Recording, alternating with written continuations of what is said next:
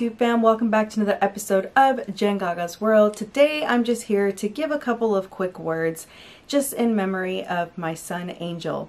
As you'll notice in the clips that I'll include later in this video, that yesterday was his 13th birthday. Today is now January 6th and it's 2022, and it's just crazy to think back that 13 years ago I was not where I'm at here. I was actually sad, depressed, just felt very lonely, even though I was surrounded very much so by family. But I just wanted to come on here. This is like my annual thing to do for him, and it's not something that, you know, sometimes I want to come on here and talk a little bit more about it. Other times I think, is it too much? Like, I would never want people to think that I'm doing this just for the sake of views. But I also feel that it is a taboo, and we still very much live in a world that it just doesn't really get discussed as much as it should, or that I feel that it should. And it's just crazy to think that within the last year, I have learned of, whether it's famous YouTubers that are well known in the industry, whether it's friends, whether it's family, just people that just all around us, and I shouldn't say people, but women that are experiencing such loss, whether it's at the beginning of your stage of pregnancy, whether it's at the end of your pregnancy, whether it's stillbirth, whether it's in the middle like myself.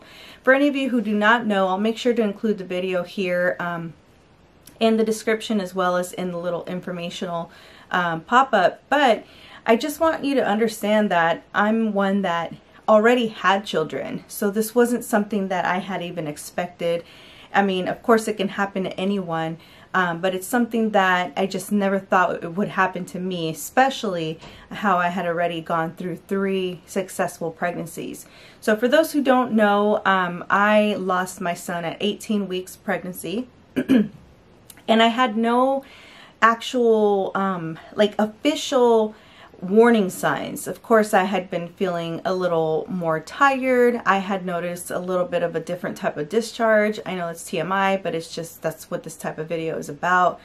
But I'd never thought, nor did any of my, you know, OBG appointments alert the doctor to say, hey, you know, there's something wrong here, or there might be something wrong. Maybe we need to do more testing. So it was something that just came out of the blue. Literally one night to the next morning, and I woke up in severe cramping pain, resulting in the loss of our child. So I just really wanted to put that out there, and again remind everyone that it's okay to talk about it. And if you don't like videos like this, please continue to, you know, click to the next video, because I never want to have someone be nervous or be pregnant and feel nervous that, oh my gosh, this happened to her, so I could be losing my child. That's the one thing that I think for many, we hesitate and we don't want to share, we don't want to talk about it, because we would never want to put this on someone and have that fear in their pregnancy. But for those of you who might be pregnant and watching this and worried, or perhaps you've gone through this before, know that I still was able to, you know, have a rainbow baby, my daughter. So this video is just something I really, I thought about, what can I do this year that's different? I didn't go back and watch past videos from last, you know, few years that I've been doing this.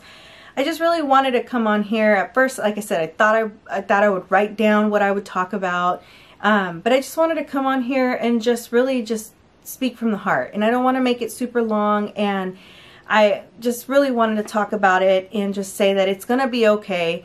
I know that I've had friends that are close to me reach out to me and say, hey, you know, I never really talked about it, but your story has inspired me to keep moving forward. And for me, those are those stories and those things that I hear or read, whether they're calling me, texting me, messaging me via social media. And for me, that's the important part. And that makes it so meaningful to me, that because I've been open and sharing my story, that others feel that they have some kind of hope. And so for anybody that may be watching this, I don't want to make this a super drawn out video. I have my story up and I don't want to kind of relive that every year, and I do have it there, so if any of you wish to go back and watch. But this video is more just to say, here we are. I'm celebrating. My son would have been a teen at this year. Obviously he wouldn't have been born January. He was due to be born in June. He would have been a teenager this year. Those moments of life that you think about that we would have been going through. And I'm not saying that it'll be okay for you in 13 years. You might still be sad. You might be happy. You might not even think about it. You may not even want to talk about it. But for me, I choose to think about it. I choose to embrace those moments, that whether or not he's here with us, he's still with us in spirit. I feel like he sends me little signs. You'll watch when we were blowing out his candles. There was a candle wouldn't stop like blowing back, like burning, turning back on. And you know, for me, it may just be mere coincidence, but for me, if that makes me feel better and that's what my family allows us to keep his memory alive, why not? So again, just really wanted to come on here and just share those words and say that for any of you that may be experiencing a sense of loss, whether it just recently happened, my condolences to you. Whether you've been going through this for the last few years, you know, kudos to you for just staying strong and moving forward. And even if you don't have other children, like for me, I know it was like my husband and my kids and my family, I still had to live on. All right, you guys, so I apologize for the change in the imagery here, but what did I say earlier? My son sometimes does some things. No, I'm kidding. I had finally gotten my camera up and running. It's just so much easier to pull my phone out and record that way, that I hadn't used my camera, and I finally found the little adapter that goes into my laptop and thought, okay, let me just go ahead and use my camera so that I can actually transfer to my laptop and I can edit, do what I got to do. And what did I forget to do? Rookie move. I forgot to charge the battery. Again, I haven't used it in months, so it died within the moment I was speaking with you all. So I'm not sure how long I got in the video, but what I was getting at, I was like in the moment, and my thing says check battery, pack and dice. So I apologize for that mix up and for that cut in video, but basically what I was getting at is just saying that for any of you ladies that may be experiencing that feeling of loss, that grief, whether you just recently experienced it within the last few months, whether it's, you know, a couple years ago, whether it's days, whatever that is, just know that we will get through this together, whether that's you and coping and just keeping the memory alive, whether it's just keeping quiet. Just know that there's no wrong way to grieve, and everyone's entitled to their own timeline. For me, I will say that I immersed myself. I've shared my story before, like I said already, but I immersed myself into my studies, and I feel like that was my way of kind of being on my own and having the excuse to be reserved to myself during my study sessions, but really having that moment where, for me, it was having a reason to disconnect from the daily hustle and bustle and just focus on my studies. And for me, that's how it helped cope, how it helped me cope. I'm not saying that would work for everyone. Some may say, how the heck would I ever even study or do work or anything? I just want to curl up in a ball and cry. And that's okay too. I did that. I want to say at least those first few weeks, until I finally was tired of being tired and tired of being just sad with nothing else to look forward to. And that's what gave me that you know, to get up and just move on to my next chapter. And so again, it's not saying that it's okay to not do one thing or to do the other or not do the other. There's no wrong way to grieve. And I just want you all to know that, like they say, April showers bring May flowers. It's just allow yourself to grieve, allow yourself to go through that process, and eventually you don't, and I know sometimes I think naturally we feel like we're gonna forget, and we don't want to forget those moments. Trust me, I went through that. But you won't. Like, those are things that I think for those of us that go through these moments, unfortunately, these are feelings that we will always feel.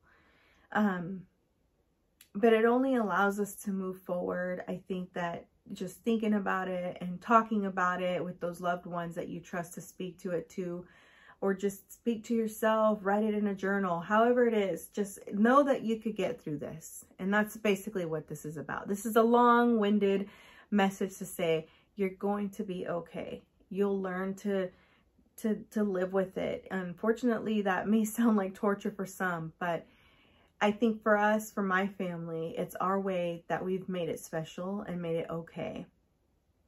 And the one thing that it gives us that good feeling that he's still there very much with us and he's never gone away.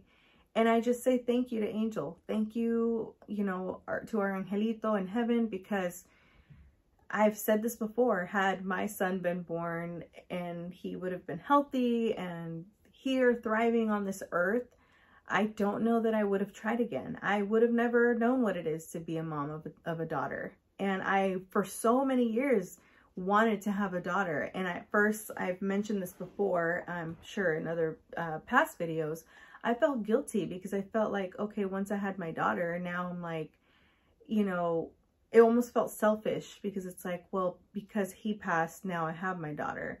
And had it not been that way, I would have never had my daughter. We just never know. And I just thank the Lord that I have my kids and they're here and they're healthy, and that he blessed me with an angel in heaven that we will forever look forward to meeting one day. But with that said, that's pretty much what it was. This is more of just a quick journal, just speaking out loud, and just really wanted to share my story, my ongoing way of battling grief. And thank you so much for listening. If you are new to my channel, please make sure to subscribe. I can't promise that I'll do videos like this often, but I definitely want you to know that I'm here to listen. If you ever want to, include a comment down below, I'll make sure to respond and give you my thoughts. But with that said, just thank you so much for watching, and I look forward to seeing you all in the next one. And for Angel, Feliz cumpleaños. I know today's the 6th, but in my heart, it's your birthday forever. So, love you. All right, bye.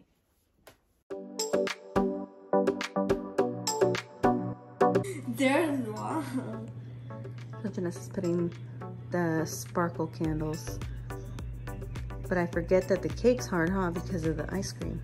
It's ice cream cake from Cold Stone. We got dark chocolate ice cream with yellow cake. I think that's too close.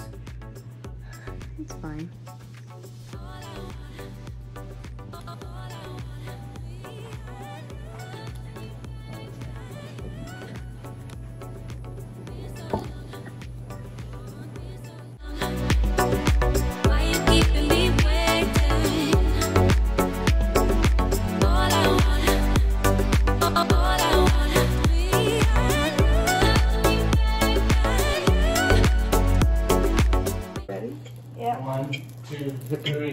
Happy birthday to you.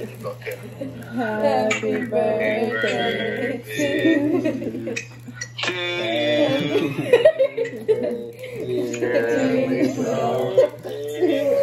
Happy birthday to you. Happy birthday. Who's gonna blow it up? Happy birthday to you. Okay. Go ahead, Vanessa. Oh. Oh, whoa, whoa.